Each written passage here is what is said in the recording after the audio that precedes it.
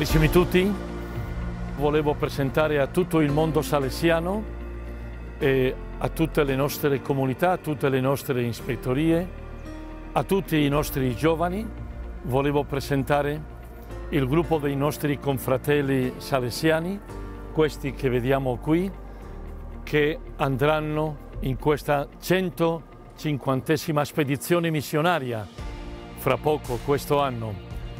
Abbiamo ricevuto l'appello missionario di Papa Francesco, io continuo a fare tutti gli anni questo appello e oggi volevo giustamente offrire la testimonianza di questi nostri confratelli che vengono da tante parti del mondo e che andranno a 17 nazioni.